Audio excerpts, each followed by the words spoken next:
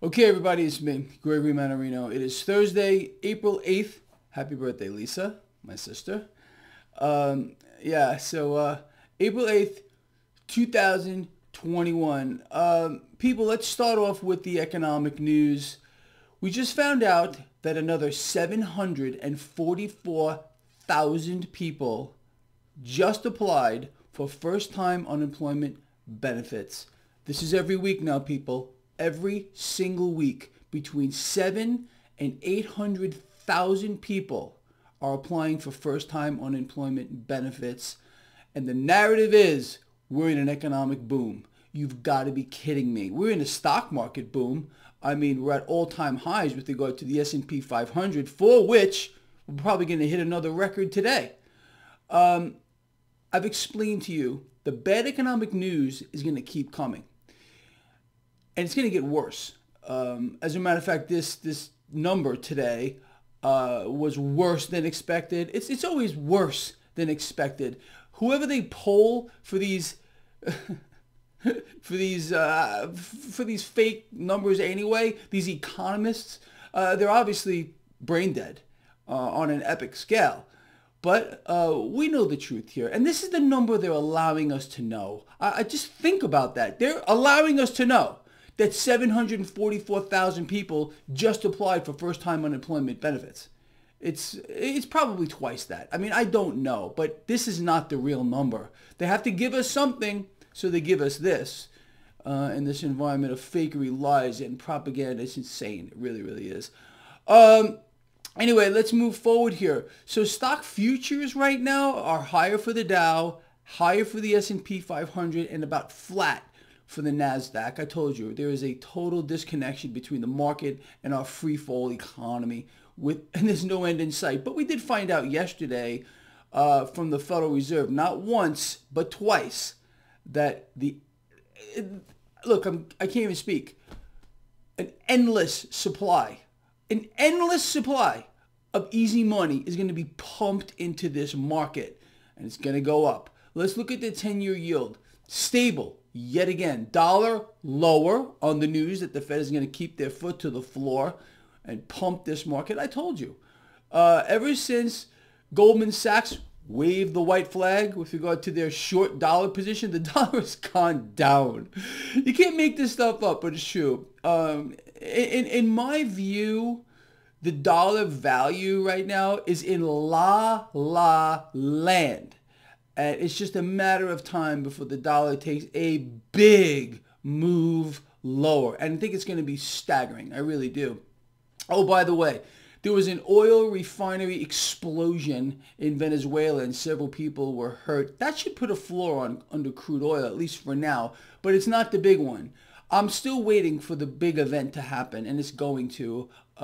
Some event in the Middle East is going to prop up crude in a big way. Just wait for it. It's coming. I think it's already planned. It's just a matter of them pulling the trigger on it in the literal sense here. Also expect supply route disruptions. That's going to happen too. Look, they got a whole bag of tricks that they can utilize and use, and they do all the time, to keep the market propped up, to keep crude oil propped up. Crude oil, people, you know my story on this, is the lifeblood of the military-industrial complex. The investment banks have leveraged bets in the multiple trillions. They're allowing us to know it's 2.8 trillion. That's the number they're telling us.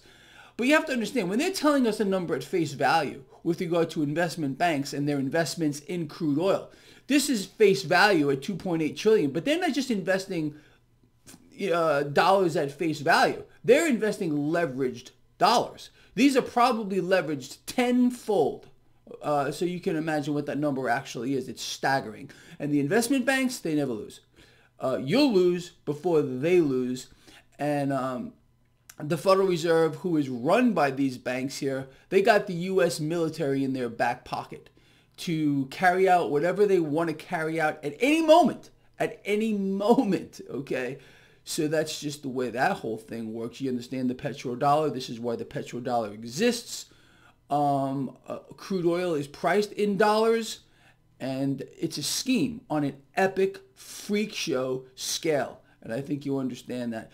Cryptocurrencies, people, are getting bid higher right now. I told you what happened yesterday with the SEC coming out, explaining that the United States is behind the curve with regard to regulations on crypto. We've seen it before. You get that sell-off and then you get a rebound higher. That's exactly what we're seeing right now. Gold and silver are catching a bid as the dollar is weaker, but again, gold and silver their price action has no bearing on reality. We got the largest bank on the planet, JP Morgan, deliberately rigging the price of metals to the downside.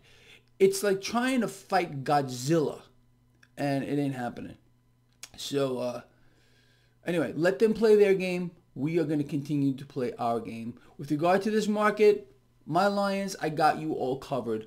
I've been putting out stock pick after stock pick after stock pick. Not all of them have been successful, and they're never going to be. But most of them have been.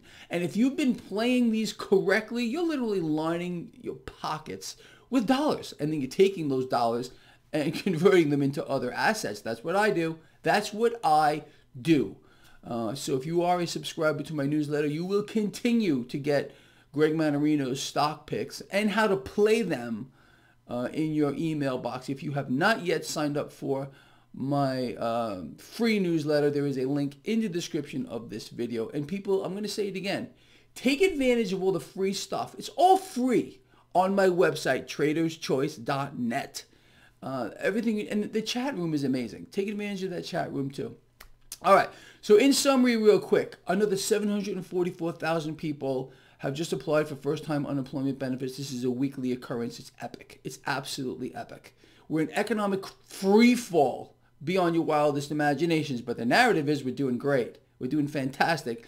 We got the Fed pumping this market with easy money like you have no idea. We got the U.S. Treasury funneling trillions and trillions of dollars around the world, not just the $650 billion that they just gave to the IMF, courtesy of the American people. Thank you very much. And you got the Federal Reserve. You see, the Treasury and the Federal Reserve are now tag teaming the United States of America to bring it to its knees before the new world order. I think you understand that. It's a terrible thing to watch, but that's exactly what's going on here. But, stay distracted. Focus on the scamdemic, That's what they want. It's always the same game, people. Look here. Don't look here. Whenever the media is trying to force you repeatedly to look in one direction, you know there is something very big going on the other side. So whenever you see this kind of action, realize a bell should go off in your head. Okay, something else is going on. Let's find out what it is. And we know what it is. It's the central banks. This is a war. They are taking over the world. They're buying it all. They are literally now the lenders and buyers of last resort. This is the Federal Reserve. This is their game plan. Since the get-go, nothing is real and nothing is what it seems. All right, people, with that said, that's it. I'll see all of you later. Please share the video. Very important stuff here. Love you a lot.